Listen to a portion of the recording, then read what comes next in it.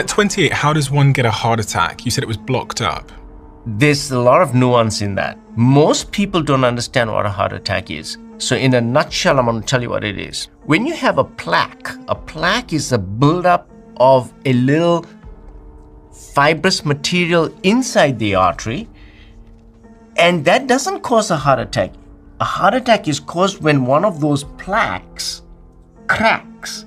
Now in this diagram, for example, it's showing that the plaque is closing up the artery, and this will cause angina. That means a lack of blood supply over here. A heart attack is when a minor blockage, which is not causing much flow disturbance, suddenly cracks. And what happens to the plaque that cracks off?